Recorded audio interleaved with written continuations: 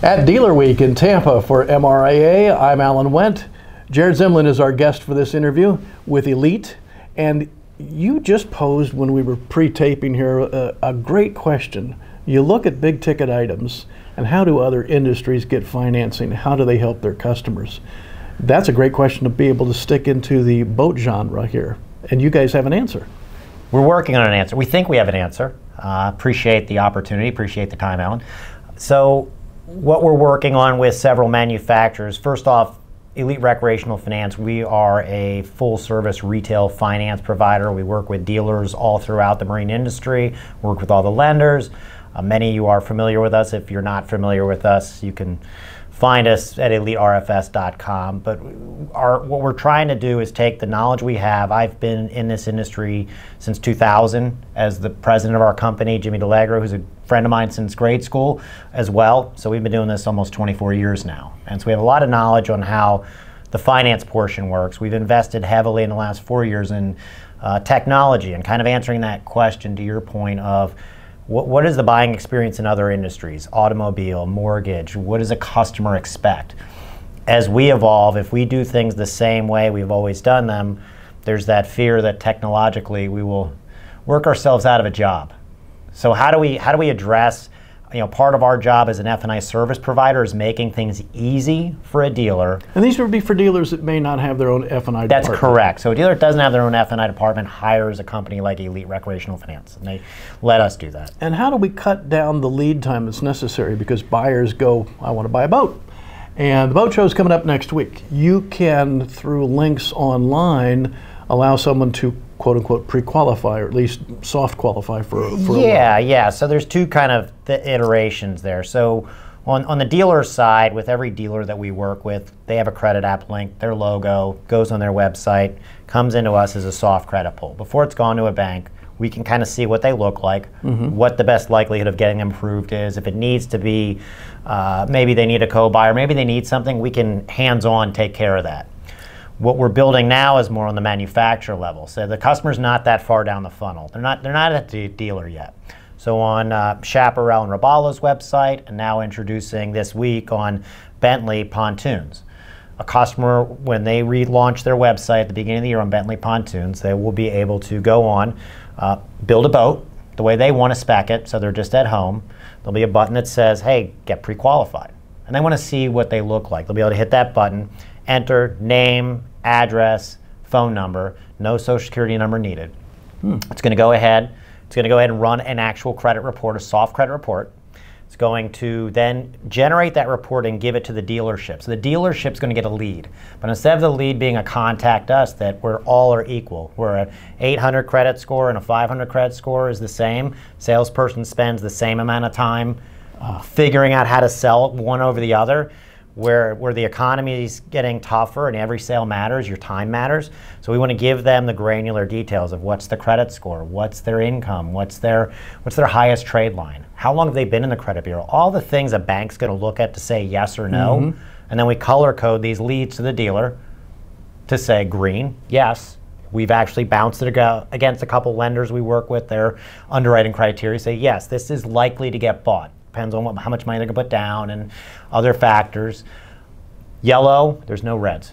Yellow is, there might be some work here. So we want to give them a little more detail than just phone. Since that buyer is still up here in the funnel and not down here where it's decision time, if they're not ready to make a decision, there's some subtle things that can be sent to them email-wise without them maybe knowing about the particular boat that they were looking at or hoping to purchase. That's correct. So this is kind of a twofold system. So the lead generation goes to the dealer.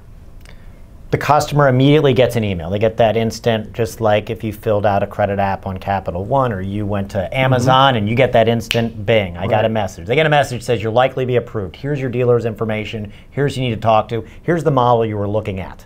Come on, dear, let's go to the boat show. Okay. To say they don't pick up that day, they don't go to the dealership that day, they don't take the dealer's call for whatever reason. They're probably looking at 3 or 4 or 5 other brands of similar. That's fair. So we want to take, in our case, Bentley Pontoons or Chaparral and Robalo boats, put those images in front of that customer now. Now it's in their email. Now they're in a nurturing campaign. So depending on how they interact with those emails, depends on what messages they get. Let's say the customer just disappears. They disappear for 3, 4, 5, 6 months. They come back to the website. We've already captured their info, pixeled them, cookied them, whatever you want to say. They go back up the rankings. They come back into the dealer's lead source. It becomes back as a warm lead. So we're trying to kind of get higher up the funnel and make those leads much more, give the dealer more actionable information and keep the customer brand aware. Because, you know, a manufacturer spends every year, they're taking photos, videos, all this stuff, and they put it in a Dropbox or somewhere for dealers to use, and they don't always get used. Right. And the dealer doesn't always invest in that kind of nurturing. So we want to bring that for the manufacturer, so the manufacturer can bring it to their dealer and say, hey, we're going to help you. You know, now dealers are saying, what can you do for me, to their manufacturers. This is a way that the manufacturers say, here's what we're doing for you. We're helping you get better leads, and we're helping you by nurturing your customer, by making sure that they're on brand and you're the dealer that they go to.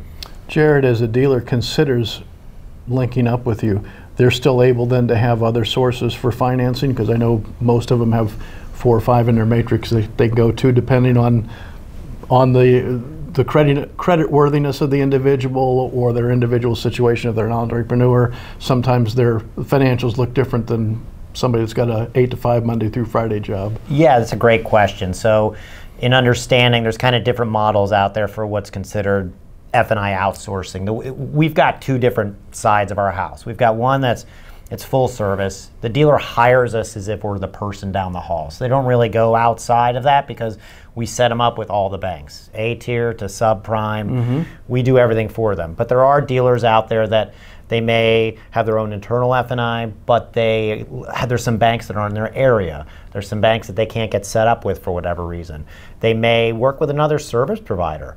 However, that service provider doesn't do consignments, brokerage, commercial use. So there's niches. So we have a direct side, Elite Direct Finance, where we do help on the one-off, on the kind of the pick and choose what you want to send us. And then we have full service where the dealer is partnered with us, and we every day do our best to keep them partnered with us and make sure they're happy and make sure their customers are happy. But we try to be all things to all people as best we can, knowing that that's impossible. Jared Zimlin with a new not new company, guys, been around 20 years, Elite Financial Services. It's Elite Recreational Finance. Recreational Financial, yeah. Okay. So this is live, it's available now. People can take advantage of the service. Yes, yeah. So we're at booth 337 at Dealer Week. We are at eliterfs.com. We have been, we've served over 100 dealers that work with us nationwide, lower 48 states, and Puerto Rico.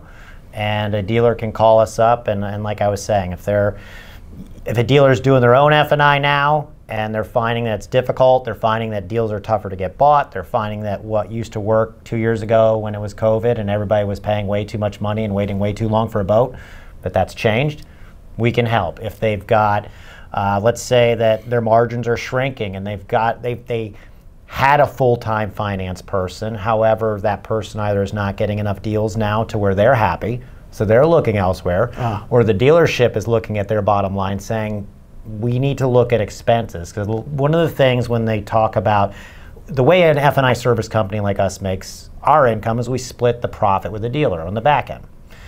You'll have people that say, well, if I do my own, I keep all the profit. Yes, you keep all the profit, and then you pay a salary, and then you pay a commission, and then you pay benefits. And then you pay for retraining. So when you look at and you play for retraining, and you have one set of eyes looking at a deal, not a company of experience looking at the deal to make sure that every deal gets bought. So in doing that math, I always ask dealers if they're feeling that pain before they say, I don't want to give up all the money in the back end, make sure that we understand what all the money is. Ours is literally a flat commission when we're there and you need us. We split the deal. When it's cold, it's snowy, no boats are selling, we're not asking for time off, we're not asking for vacation, we're not asking for a paycheck. So, easy. Jared Zimlin, another great resource here from MRAA Dealer Week in Tampa.